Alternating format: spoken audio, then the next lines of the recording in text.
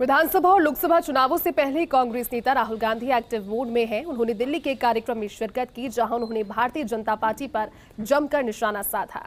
महिला आरक्षण बिल को लेकर कहा कि भाजपा राजनीतिक लाभ के लिए काम कर रही है, कांग्रेस की लोकप्रियता से डरी हुई है, जिसकी वजह से मुद्दों से ध्यान भटकाने को लेकर ये बिल लेकर आई है, जिसका आज किसी को लाभ नहीं मिलेगा। तो वहीं इस दौरान राहुल ने विभिन्न मुद्दों पर खुलकर बात की।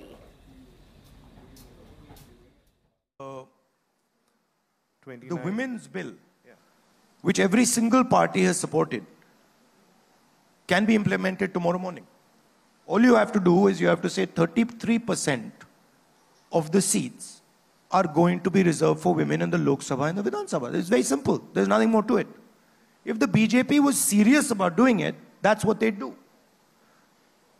There's no connection between giving women's reservation and census.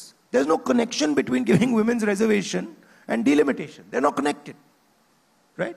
So once again, it's a distraction.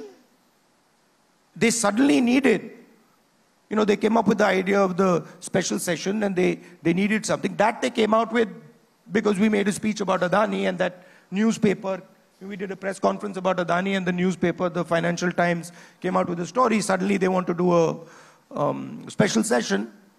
The first thing they were planning in the special session was, India ko Bharat kar do. And then they got a backlash. They realized that there's a huge cost to this. People will not like this. So then they backed down on that. Now they've come out with this. But they've not actually given anything to the women of India.